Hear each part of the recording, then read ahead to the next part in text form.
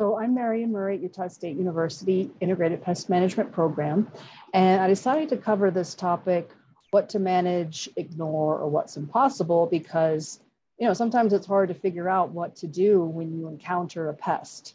And what I'm going to present on is really just guidelines or general ways to look at these different pests. Some of them really should be managed when they are encountered.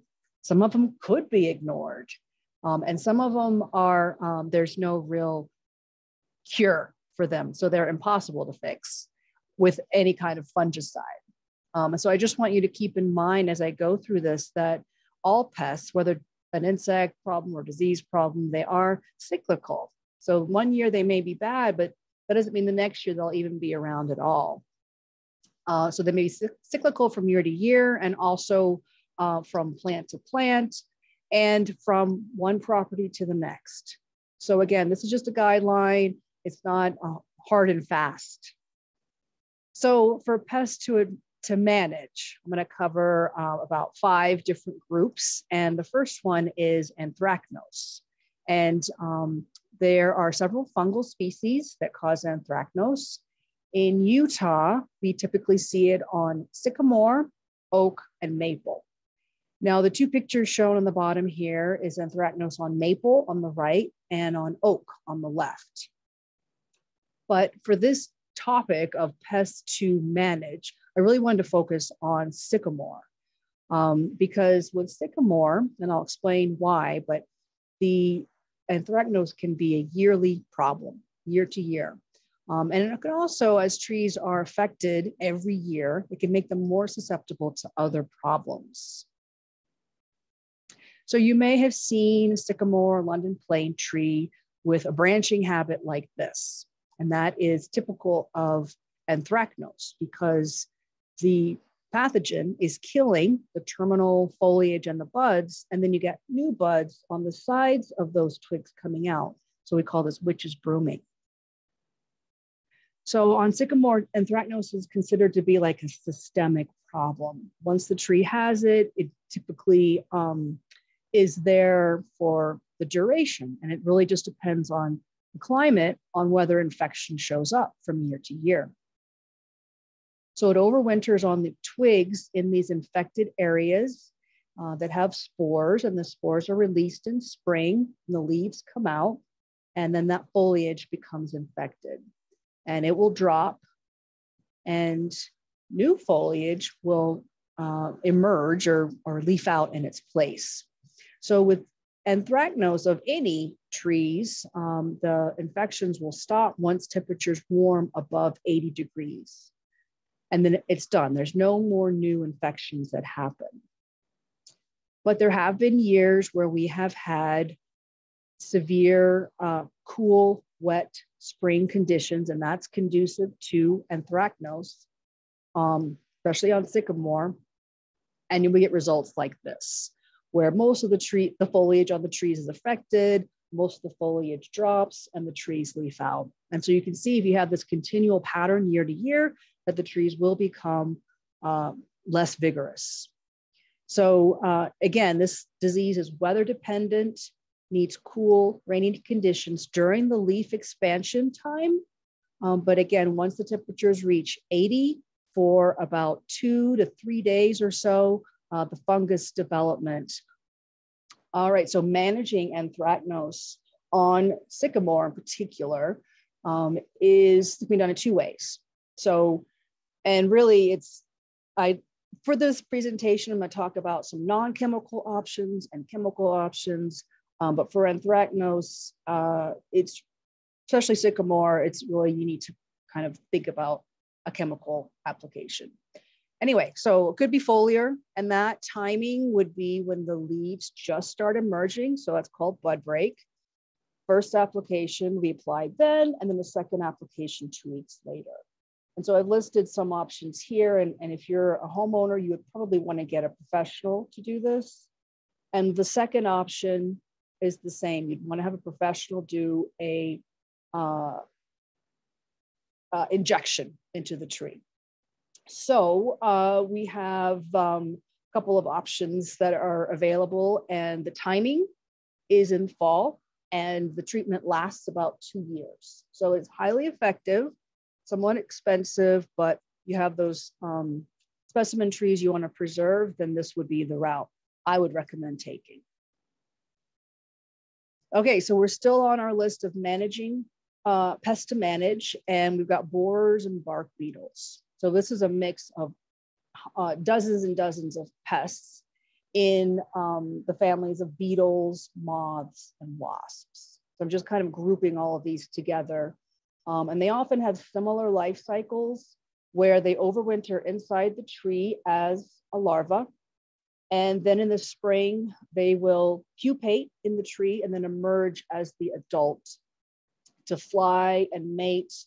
And then the females lay eggs on the bark of their host trees. And then the larvae hatch and go inside the tree through the rest of the summer. So it's kind of the basic life cycle of borers and bark beetles. But the thing to remember is that most of these species will typically only attack trees that are already under some kind of stress. And so this is a common question if you're a landscape, you have a landscape business. I bet it's a common question that you get. I have borers, how do I treat them? You wanna start with the underlying cause.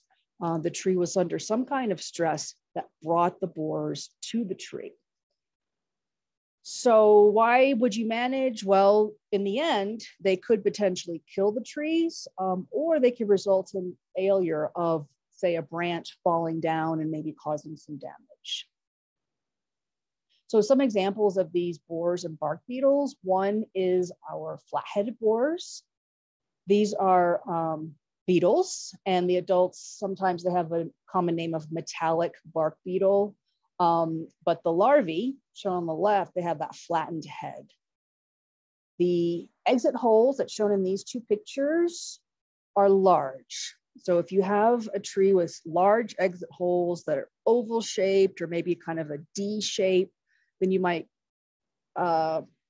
consider the fact that it's flat-headed borers. There's a couple of different species. And they feed right under the bark in kind of this meandering serpentine pattern. So if you ever had a tree with some bark flake off and you found this type of pattern of a gallery of their feeding, that's the flat-headed borers. And this is one of the pests that can cause trees to fail. So they don't necessarily kill the tree outright, but they certainly weaken the wood.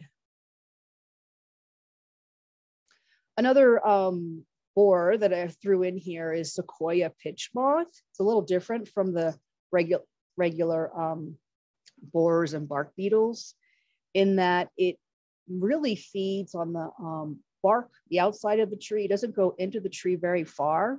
It often goes to pruning cuts, and it causes these large masses of pitch. And at this time of year, if you find these masses of pitch, you can pull it off and maybe find a caterpillar underneath. It's actually a moth. And then the final example in this group are bark beetles. So if you go hiking in the woods, I'm sure you've seen the devastation that bark beetles have done with our forest trees, spruces, firs, and pines. So they're teeny, teeny, tiny insects, and they are often identified by the host, but also by this feeding gallery under the bark, where the female feeds to lay her eggs, and then the larvae feed off to the side of that female's adult gallery.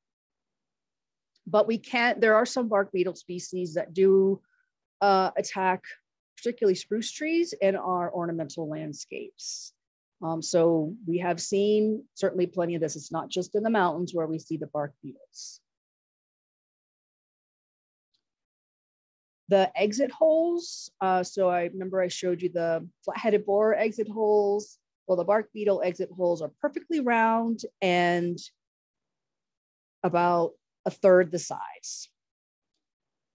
They often might be associated with some sawdust-like frass around the base of the tree, or with some pitch or ooze coming out from the tree to try and push out the larvae that are feeding in the tree.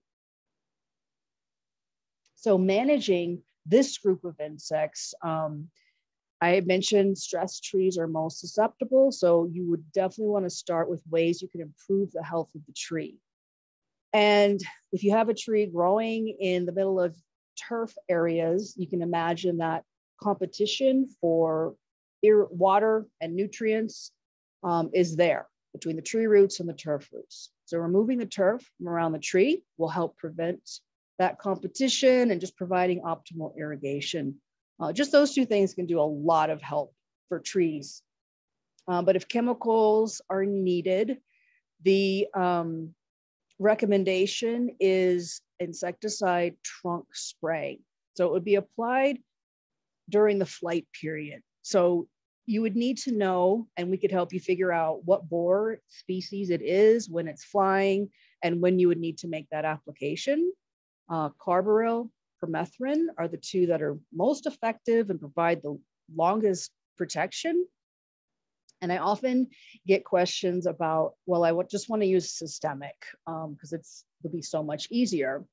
But the systemics actually do not work on the majority of the bark beetles and the borers, except those flat-headed borers that I mentioned that are feeding right under the bark. Those are the only ones that it would work on. And an example is, if you've heard of emerald ash borer, which is not in Utah, is one, but bronze birch borer is another, and then some other flat-headed borer species. So there's a question of flat-headed borers, do they ever move into the roots? And the answer is no. So they're only feeding above ground. All right, so still on pests to manage. So powdery mildew, and I imagine this is one that most of you know, you're familiar with. It's the mycelium, the white mycelium, the fungus itself growing on the surface of the leaf and pulling out the nutrients it needs. But it's preventing the leaves from photosynthesizing. So there's about 300 host plants that can be affected by powdery mildew. And one thing you may not be familiar with is that there's actually almost as many fungal species that cause powdery mildew, and most of them are specific to a certain host. Like if you have a lilac that has powdery mildew, and then next to it you have a honeysuckle, that powdery mildew from the lilac will not spread to that honeysuckle. It may be some different powdery mildew fungus that attacks it. So why would you manage powdery mildew? Well, it's typically an annual problem. Once a plant has been affected by it, the presence of the pathogen is there, and also the spores, which I'll show in a sec, can spread for a few miles in the air from neighboring plants. It does disrupt photosynthesis for the plant itself, and for plants that are kind of marginally hardy, if they're getting powdery mildew constantly, it may reduce cold hardiness. So a couple of Q&A questions I just want to see. All right, so I will address those later. Examples of powdery mildew on woody plants, just to show you the range of hosts. We've got apple on the top left, crabapple as well, horse chestnut in the middle, dogwood on the top right, Norway maple on the lower left, rose, the common host of powdery mildew, and then ornamental pear on the lower right. So powdery mildew overwinters as what are called fruiting bodies that form on the foliage, or they can be attached to the bark as well. It can also overwinter as another structure, the mycelium, on the bark or on the twigs. So two different ways. It can be on the leaves that fall to the ground, or it can be on the tree or twigs itself.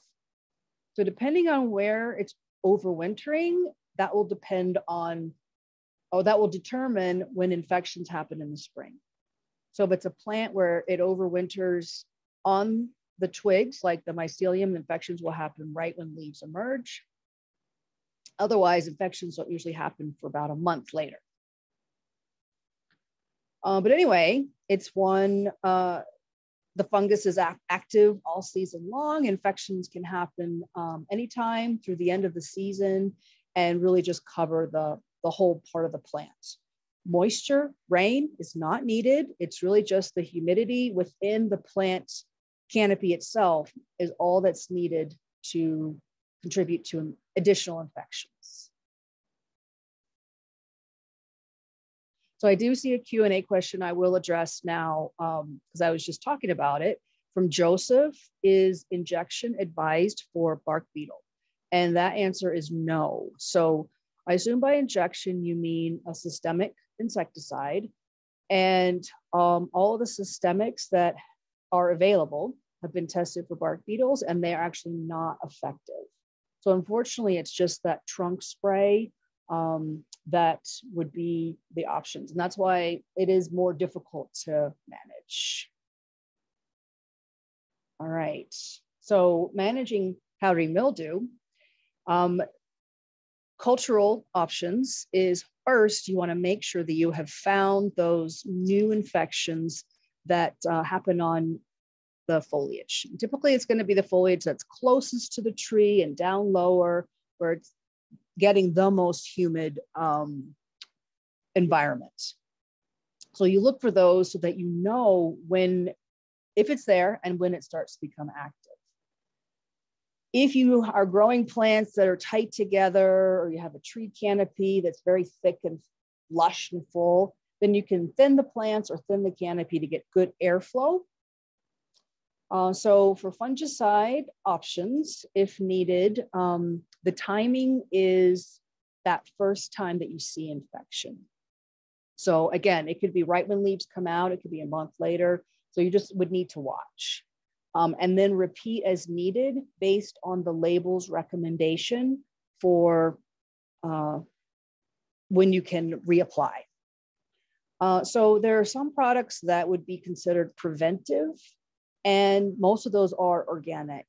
And when I say preventive, it means that they the product needs to be on the foliage before the powdery mildew spores land on the foliage. So it's preventive. Doesn't really work after you see a lot of powdery mildew. So here we have some examples. Here is potassium bicarbonate, and one example is Calagreen. And that's okay, but research has shown that you can mix it with about 0.5% of horticultural oil, and there's lots of brands of horticultural oil.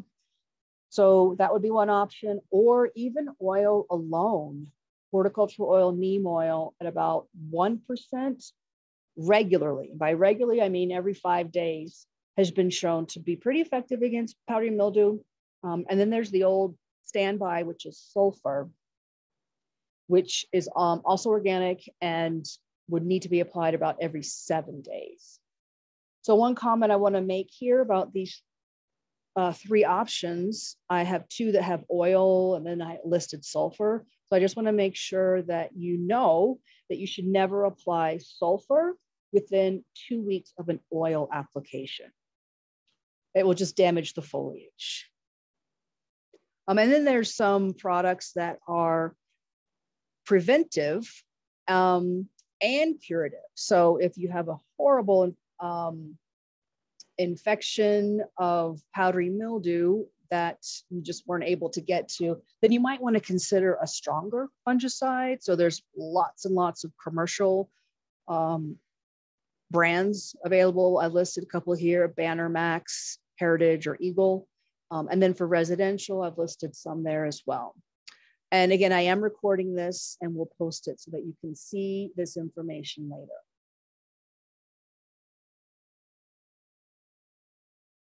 Okay, scale insects is another one that you would probably want to consider managing rather than just letting it go. So for scales, they can be grouped into 2 different types, and there's several species within each type. So we have soft scales, and they have a rounded body shown in this picture, and that rounded body there is all one. It's attached to the body. And then there's armored scales. And the armored scales are actually a very soft insect, but as they molt, their exoskeleton, which is waxy and with other characteristics, is attached to the body. And so they have like this armor over their body. And in this picture on the lower right, I've kind of detached that armored covering off of the scale body. So that's what makes armored scales a little more difficult to manage.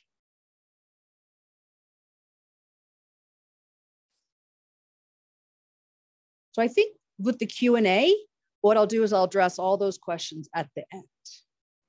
All right, so with soft scales, why would you manage them? Well, the tree can become weakened over time, and some of these insects actually do or can kill trees, but it could predispose the plant to other problems. So for the soft scales, just quickly about its life cycle. So here's that same image. So there's the body of the scale. And so what I've done with this image here is I've popped that scale off the surface of the plant that it's on. And all this under here are the eggs. So it overwinters as on the plant as adults or nymphs. And then in the spring, the eggs form under the female's body. And then those eggs will hatch and they'll be called crawlers. And the crawlers will then often move onto the foliage shown in this lower picture and feed there for much of the summer and then move back to twigs for the rest of their lives. So they don't move around too much. But the soft scales, as they feed, they are creating a lot of honeydew. And here are just two examples of different scale species on the left and on the right. The picture on the right, it's hard to even see the individual bodies because they're piled on top of each other, but you can see what looks like water droplets off to the right. And so that's the honeydew being produced by the scales. So the soft scales don't tend to kill trees, but they certainly weaken them over time, and it might have some dieback and dead limbs. All right, and then armored scales, some examples here. On the top is black pine leaf scale. On the lower left is called oyster shell scale, and on the lower right is San Jose scale. So what's different about these is that they'll still overwinter the same way. The females will produce the eggs under her body. And then when the crawlers hatch, they don't tend to move very far at all. And that's why you'll have these huge populations of scales very clustered together. And they also do not produce honeydew, like I showed you with the soft scales. But the armored scales, again, because they have that armor, they're less affected by natural biological control, like our predators and parasitoids that just occur naturally. And so as a result, they can kill plants if left alone. So as far as management goes, you can encourage some natural biocontrol, especially for those soft scales, by adding flowering plantings. A lot of our natural enemies need pollen and nectar, so that will bring them into your area. And trees that are under stress are going to be more heavily affected by scales. So scales can attack healthy trees, but the populations will grow exponentially on trees that are under stress. So good watering. And then if needed, so there's a couple of timings that you would want to treat scales. So the first is, it's for the most part, in a lot of the areas where you guys, it's past. It's the dormant oil application. So that would be when the buds are just starting to swell on your tree or shrub. And the oil would be at about 2% concentration. And just so you know, it's good to know if you're treating soft scales or armored scales, because the dormant oil is not 100% 100% effective on armored scales. A lot of those will survive that oil application. And therefore, so an additional application may be needed. So sometimes it's just easiest to go the route of the systemic application, a soil injection, or a drench. And the timing would be early to mid-spring, but I do have a caveat here that these should not be used on plants that are pollinated by bees, because these systemics can move into the pollen. But if it's when pollinated or some other method, then you can use this systemic. So we have a couple of options that I've listed here. Dinotefuran is good for armored scales, and that's safari. And then imidacloprid for soft scales, and there's several brands of that are available for both commercial and residential. And then I'm still on the pests to manage. So we have spider mites, okay? So spider mites are tiny, tiny arachnids that, if you're like me, you can't really see them with the naked eye. You need a magnifying lens. They are mostly an issue in really hot, dry, dusty conditions. So two of our more common ones is two-spotted spider mite, which has a host of hundreds of species, and honey locust spider mite, which is specific to honey locust, and then spruce spider mite, which actually is a cool season mite. So I'll show you some pictures of those. But as for why you would manage these, well, it prevents photosynthesis. There's plants that are affected will have early leaf drop in the fall. So that may reduce their cold hardiness. So spider mites can definitely have an effect on plants over the long term. So I mentioned the two-spotted spider mites that's shown on the left. Very easy to identify, again, if you're looking at it with magnifying lens. And then honey locust mite, again, is specific to honey locust. And the symptoms of the spider mites on the broadleaf trees is this classic symptom shown here that we call stippling. So it's like a paintbrush has been splattered onto the foliage of a yellow color. So the spider mites, as they feed, mostly on the undersides of the leaves, they're pulling out the chlorophyll. And spider mites can also affect some of our evergreens like juniper. So this is spider mite damage to juniper. And then I mentioned the cool season mite, the spruce spider mite, is causes similar looking symptoms, that stippling damage, but they're going to be active in the spring and the fall. So during the summer, they're mostly in a dormant stage as eggs. All right, so managing these arachnids is first off identifying, are they there and which species is it? So you can monitor pretty easily by taking a piece of, even a white paper, a piece of cardboard or a cloth, and then you shake a branch over that paper and the mites will fall onto the paper and they'll look like tiny little dots of dirt. But if you smear across one of those dots and it leaves a line, you know that that was a spider mite. And they move pretty slowly on the foliage and on the paper. But for non-chemical prevention is, here we go again, preventing drought stress on the plants.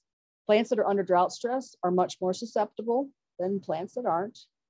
And also prevent buildup of dust. So that, again, that's gonna kind of reduce that spider mite incidence. And then as far as chemical goes, if you are treating your plant for some kind of pest in the spring and you use a broad spectrum insecticide, that will kill our natural enemies, especially the predatory mites, which tend to be out early in the season.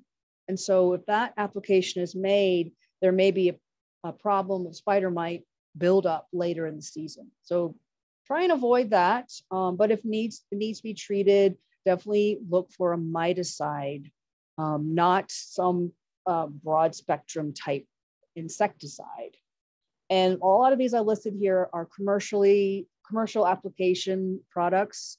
For residential, then that would be something very basic like horticultural oil.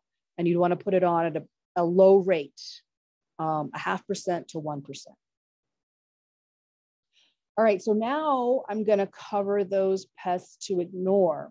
But maybe what I will do actually is look at these questions that you guys have already asked in the Q&A and maybe take care of some of those. Let's see. All right. So now I'm going to move on to tree pests to ignore. And we will start with aphids. And so we often get questions about aphids. And so you may wonder, why would you just ignore them? Because they're such a common pest. And again, this goes back to really maybe a personal decision and the fact that they're cyclical. But as you know, aphids, they can be kind of a nuisance because they do create all this honeydew as they feed with that piercing, sucking mouth part. But some of the reasons why I'm thinking ignore aphids are, well, there's many of our aphid species, especially I'm talking about on trees, are only around for a few weeks in the spring. And then they actually migrate away from the trees to go to alternate hosts for the summer. So that's one reason. Plants can actually withstand somewhat low to moderate populations. Even though it may bother us, the plant can still, it's not affected. The vigor is not reduced. And also think about the aphids are serving as prey for a lot of our beneficial predators and parasitoids. And so leaving the aphids in place is going to help build up that population, and then you'll have that on that property for years to come. But if you feel like, well, I definitely want to take care of my aphids, there are some options. Of course, there's that dormant timing. And again, this may have passed for most of you, but it's when the buds swell and the leaves just start emerging. So the very simple application is that horticultural oil at 2%. And what that's doing is it's smothering the aphid eggs. So these aphids are overwintering as eggs on the trees. And then if you still see aphids or need to do something later in the season, then you can use that same oil product at a lower rate or insecticidal soap. And there's several brands of soap. And I recommend purchasing an insecticidal soap that has a label for insects. Let's see, a comment here about these two is that they need to come into contact with the aphids. And a lot of the aphids are on the undersides of the leaves. So the spray would really need to kind of just cover the leaves themselves. I will back up and say, I've had some situations where I've got small trees that were really infested with aphids. And so I just tried using what other people have recommended, which is a strong stream of water, and spray those leaves. And I did it once and didn't do much, but I kept doing it about every 4 days. And after a couple of weeks, they were gone. So once those trees got big though, then that jet spray of water was really impossible to keep up with. So anyway, a small plant, that could be your option too. Conventional options could be, are shown here. And again, those last two I've mentioned, imidacloprid, safari, are systemics. So do not use them on any plants pollinated by bees. So there is a question that I will go ahead and address in chat. Is it safe to spray dormant oil on eastern redbud after bud break or after flowering? For, let's see, armored scales on your redbud. So you can spray oil on your redbud. Again, if the leaves are out, you want to reduce the rate to that 1% that I've mentioned. So that's 2.5 tablespoons per gallon is 1%. So for red buds, if you spray it too early with oil, I do not have any knowledge that it would affect the flowering. If you spray the oil during flowering, that would probably not be good and cause the flowers to drop. All right, leaf spots is another one that for Utah, something that can probably be ignored, except for one example that I'll mention. So a lot of our trees can get leaf spot diseases, but again, we rarely see them. Leaf spot pathogens require, usually I've said here, high humidity. So, our relative humidity in Utah is so low that it does prevent a lot of that spread.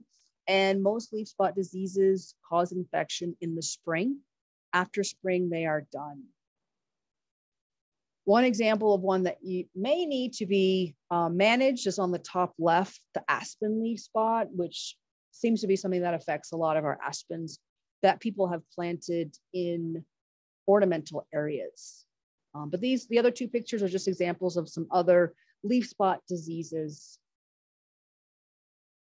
So if a management is needed, the fungi overwinter on fallen leaves. So raking and removing those leaves will somewhat help to reduce the population, and then thin the trees or clumps to get good air circulation. Make sure your sprinkler irrigation, if it is a sprinkler, is not wetting the foliage from trees, shrubs down to your perennials, because that will contribute to spread. And then finally, I've listed, this is really just if needed, some chemical options. The timing would be at bud break, and then you would repeat it 10 days later. So there's lots, just like I mentioned with powdery mildew, there's lots of commercial fungicides out there. And for residential fungicides, the listing I've shown here is, for the most part, they're not going to affect pollinators if you're not applying it to any flowering plants. So once it's dried on the foliage, it won't affect our pollinators. All right, so another one for ignoring is bacterial blight.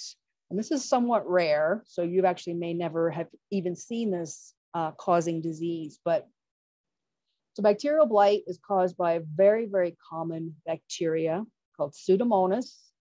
It exists almost everywhere, and it's just surviving on surfaces from what it needs from the atmosphere. But it may cause infection under the right conditions. So there's several woody host plants that can be affected by bacterial blight, from maple to aspen, lilac, linden. It causes a shoot and flower blight. And the reason why, I'll show you some pictures of it, but the reason why this can be ignored is because the infections happen in the spring under very cool and wet conditions. So prolonged, meaning like weeks of these conditions where the temperatures are below, in the 50s or below, and again with that wet weather. And then it stops as soon as temperatures get about 70 and the air dries out. And also these infections can be pruned out and then it's gone. So the bacteria cause what looks like frost damage. They're able to kill the tissue in advance, and then they feed on the tissue, causing these wilted shoots. So it's really just these kind of terminal 5 or so leaves of a particular shoot that get killed, and that can be pruned off as soon as the temperature's warm.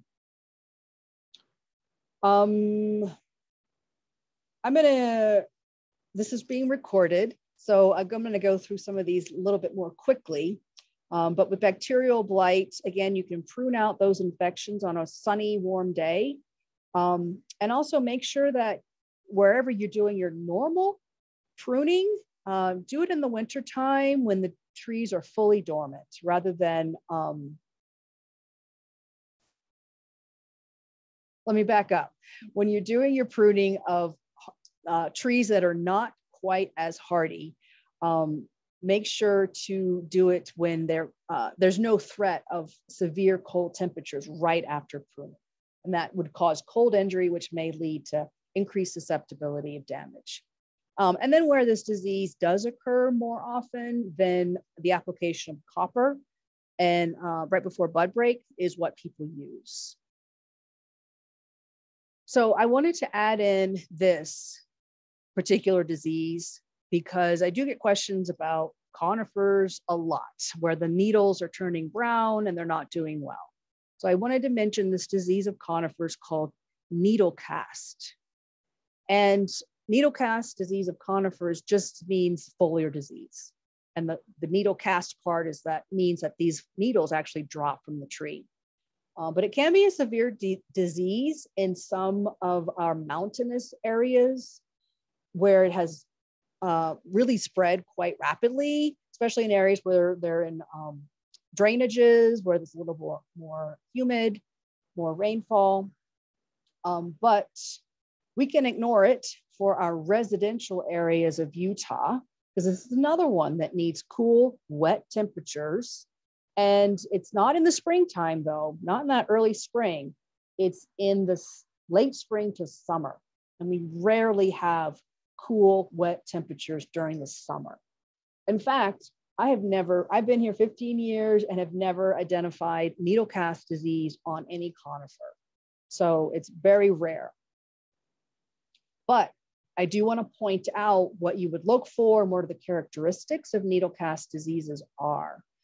So the infections happen in the summertime, not in the spring like other diseases. Symptoms start on the lower branches and they work their way up. Again, when we think about the humidity level, it's going to be highest in that area.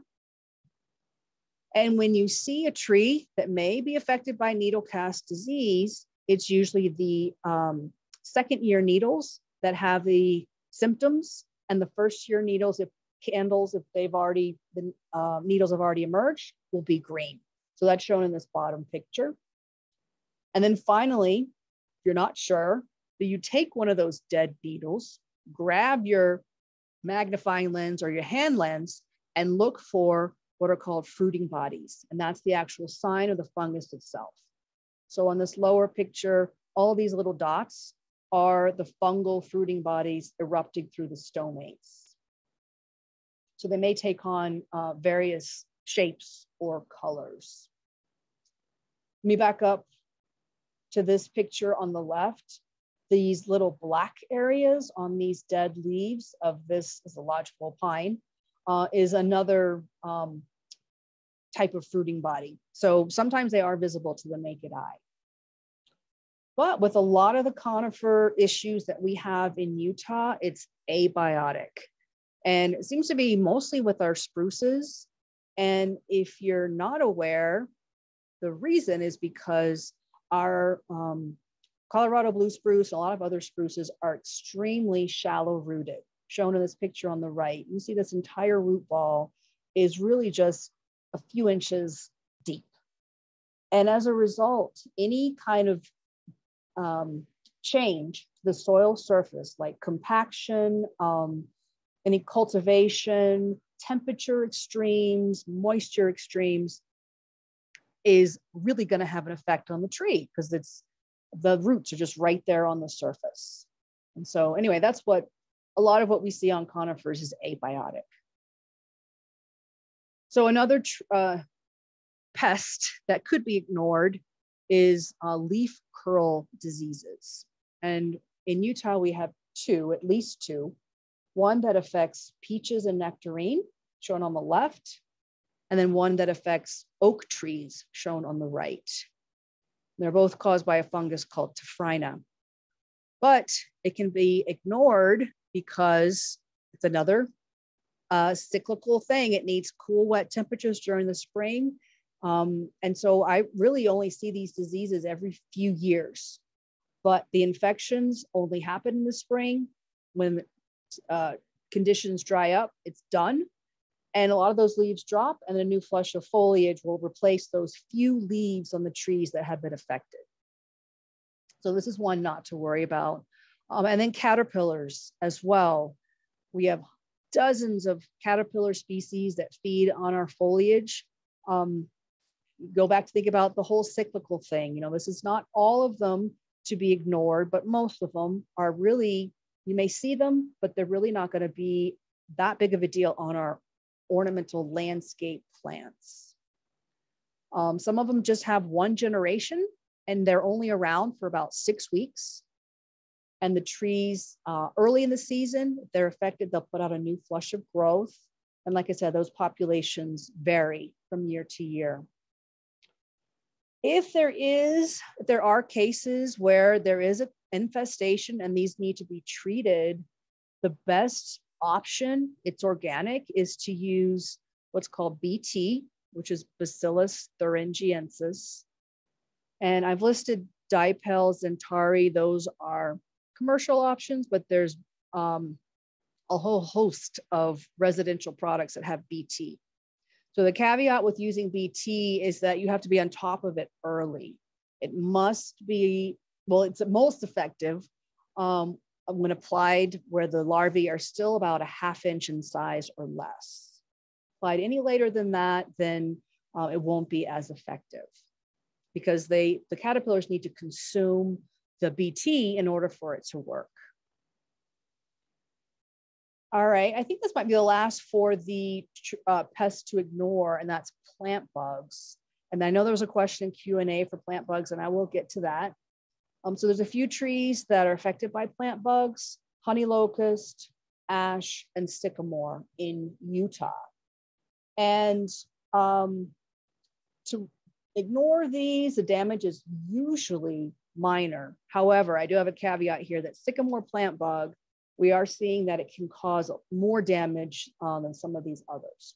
And the reason is that the honey locust plant bug and the ash plant bug only have one generation per year. So they're just around for about 8 weeks in the spring, whereas the sycamore plant bug has multiple generations, and so it's around all summer long. So you want to make sure that the sycamore plant bug is actually what's causing the damage. So you can shake a branch over a tray in early spring. That's when these guys start to become active. And for managing them, you could use that dormant oil spray, horticultural oil, or insecticidal soap after bud break. So as soon as the leaves are about halfway expanded or so is when you want to make that application. And that's those newly emerged nymphs that you're targeting. Otherwise, there's lots of, I would recommend a broad spectrum insecticide. And again, you want to apply it in the evening just to make sure there's no flowering plants around the area where the application is being made. And certainly on a sycamore tree, you probably want to bring in a professional and have them make the application. So finally, I'll just finish up with tree pests that are, quote, impossible to fix. And this list here of 5 different pests, if you are familiar with them, you'll see that they're all caused by fungal pathogens or related. So they're not insect-caused pests, okay? So we'll start with bacterial wetwood. And if you think about our soils, there's thousands and thousands of organisms that live in the soil. And some of them are bacteria, and shown here are examples of 3 species. And these are ubiquitous in our soils, but with some tree hosts, like those listed here, they're just susceptible to being invaded by those bacteria up into the tree itself. So the root system is where this infection happens. Bacteria enter the roots and colonize the xylem of the tree itself. And with what we call slime flux, where it's shown in the picture here, the trees are not killed. They may be, vigor may be reduced. And so what happens there is that the bacteria in the tree start to ferment, pressure builds, and that bacteria needs some way to escape the tree from that pressure. And it usually comes out in a pruning cut or some other wound in the tree. So this picture is showing the bacteria oozing out, but also there's other bacteria and organisms that colonize what's coming out of the tree. And so this ooze is actually quite toxic. Go to the next picture here. And as it drips down, it actually kills the whatever is growing down beneath that slime flux oozing out. So let me go back to this slide. And why is it impossible to cure? Well, because the infections happen through the roots and the wood is infected, or the xylem. There are some cases, though, with this disease, bacterial wetwood, that's not, it goes beyond what we call slime flux. It actually can kill trees. And we've really only seen this on cottonwoods and some poplars. The bacteria still work the same way, still the same species. It's still coming in through the roots, colonizing the tree. But on the bark, it's a little different symptoms where we get these areas of ooze that are almost a dime or quarter size on the bark itself, where the bacteria is just trying to get out from the tree. And then scraping away the bark under those areas of ooze, and the tissue underneath is completely dead. And typically you don't see that with slime flux. The tissue is also dead into the xylem itself. So the phloem and the xylem are being killed. Let me back up. I wanted to make one more comment about this, is that the damage is also happening in areas of highly compacted soil. Sometimes it may be near a water source, or the trees may be growing close to each other, and the bacteria is spreading with root-to-root contact. So with bacterial wetwood management, in particular, slime flux, drain tubes are not recommended. So with slime flux, don't put on a drain tube. You can clean around the bark area, but don't scrape the wood away from that oozing area. Any loose bark or dead limbs, those can be pruned out, and just, in general, keeping the tree healthy. So unfortunately with bacterial wetwood, where I showed the trees being killed, and even slime flux, it's really prevention. So again, there's nothing you can do to fix it. Good pruning practices prevent wounding the roots. So if you're out mowing and you have some surface roots and of a cottonwood, elm, willow, one of these susceptible trees, don't go mowing over those roots all the time, because that's going to cause wounds that may contribute to this from happening, bacterial wetwood. Prevent soil compaction. So putting some mulch down to protect those roots, keep the soil nice and loose would be a good idea. And don't allow the trees to be under drought stress. Cankers is another one I wanted to mention, that once a canker is there, it cannot be cured with any kind of fungicide treatment. So what a canker is, it's a localized area of bark tissue and cambium tissue that's killed by a fungus or a pathogen. So in this picture, I've scraped the bark away and showed all the dead tissue that's been killed by a fungus. There are hundreds of hosts that can get what's called a canker, and a lot of different pathogens cause cankers. So the word canker is kind of a general term. Impossible to treat, because then the infections occur through wounds, pruning cuts, and it's inside the tree, inside the bark and phloem. We don't have any fungicides that can target those areas. But for cankers, just to look for, how to identify, do you have a canker? Look for discolored bark tissue. Are there any areas where there's sunken bark and it might be associated with a dead branch? or the bark may be cracking, flaking, or there may be some oozing or pitching of sap from the bark. And that's the tree's way of trying to fight off the canker. And that oozing will be, again, delineated by the specific area of the canker. So if you're not sure, another way to tell is to scrape the bark away just to the phloem, so don't go too deep, with a sharp knife. And on the picture on the left, I've scraped a little bit of bark away into the phloem tissue, and the brown area has been killed by the pathogen. And you can see that's the line of its growth. The same with the two pictures on the right. So with managing cankers, it's more about prevention. And a lot of the cankers that we see happening are from pruning cuts. So all canker pathogens need to enter through a wound, and a poor pruning cut is one of the primary entry modes. So what I mean by that is a stub cut. So leaving this little extra bit of wood rather than doing a nice cut into the tree could be where a canker pathogen may enter. But then you also, so I mentioned impossible to cure. Well, you can cure it by actually cutting out the canker from the tree. It's gone, it's done. But there's nothing you can do to protect or save that branch. So I did want to talk about if you are pruning out a canker. So you want to find the edge of the bottom edge of that infected tissue, and so that you know how far down to prune.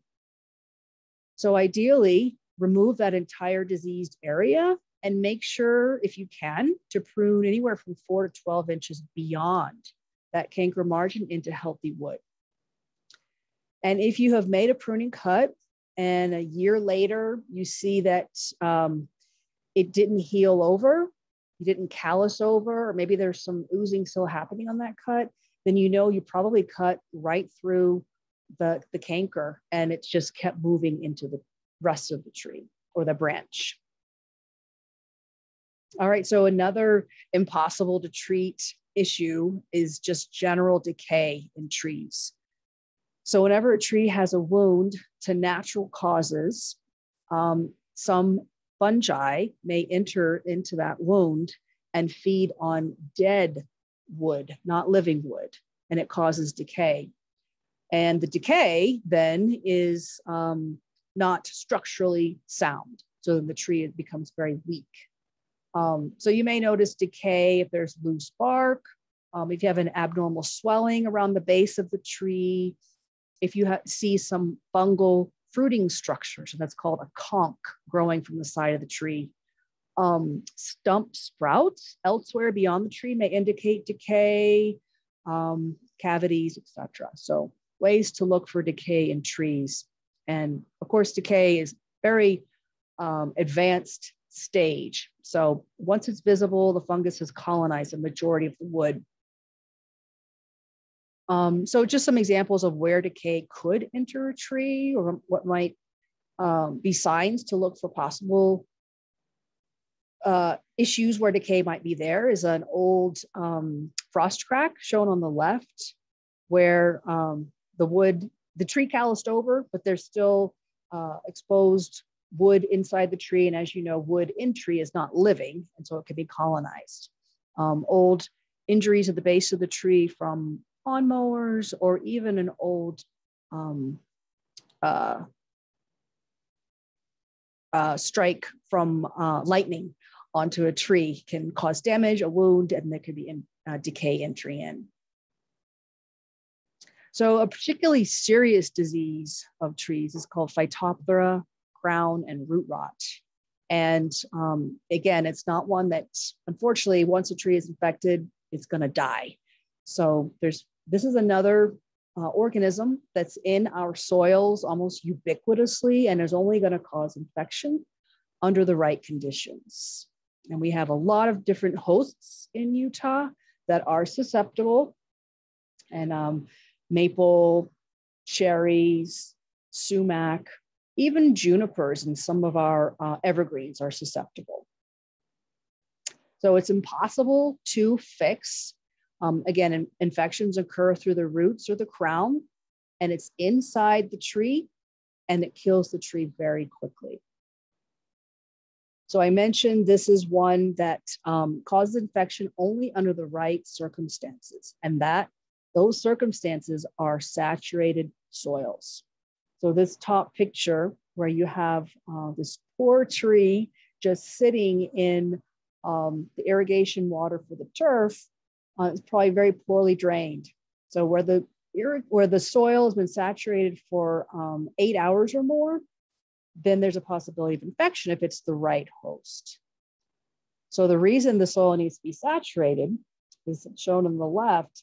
This particular pathogen forms spores that need to swim to find their host. So some fungal spores you think of being in the air, well, these are in the soil and they're swimming, so they need that water. Another incidence where infection might happen is if you have a susceptible host that is drought tolerant, like junipers in the lower left picture, but it's growing and right next to turf, so it's getting the same amount of water as the turf is getting, thus leading to conditions conducive to infection. And then clay-like soils where you have very poor drainage can also provide just enough of that saturated conditions for infection.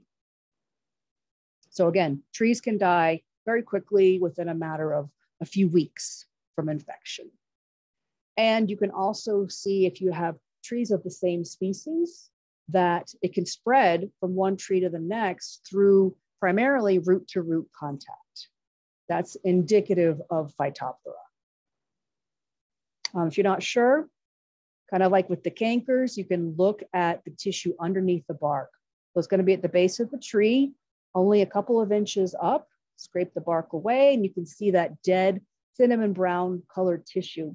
So the pathogen is essentially girdling the tree. For dealing with Phytophthora, it's again all about prevention, but you would want to look for the wilting or off-colored foliage in the summertime, or maybe the plant is leafing out late in the spring, later than what you normally would expect, or turning color early in the fall. So all that's are signs of the tree is definitely not doing too well. To prevent, avoid saturating the roots in the trunk. Making sure the soil is well drained is important.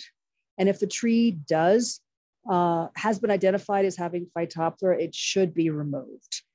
You can replant in that spot, but you should replant with a non-susceptible species. And I've listed some for you below. Finally, the last topic of this webinar is verticillium wilt.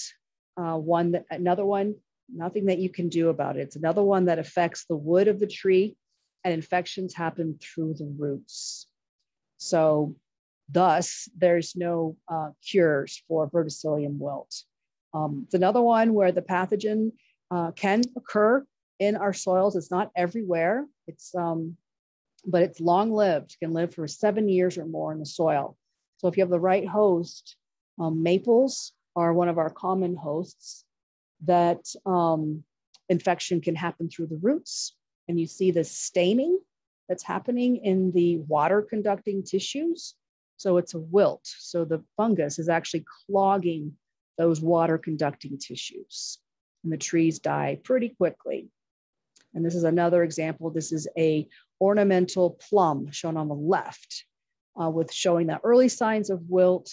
And then once the tree was removed, we could see the discoloration by scraping like whittling away the wood and seeing that discoloration. So with this disease, unfortunately, nothing you can do about the tree itself. Eventually it will die. And so removal is what you would want to do. And like the Phytophthora, you can replant in that same spot, but you want to replant with a resistant species. And there are some that are not affected by verticillium. So that ends this webinar. Thank you very much.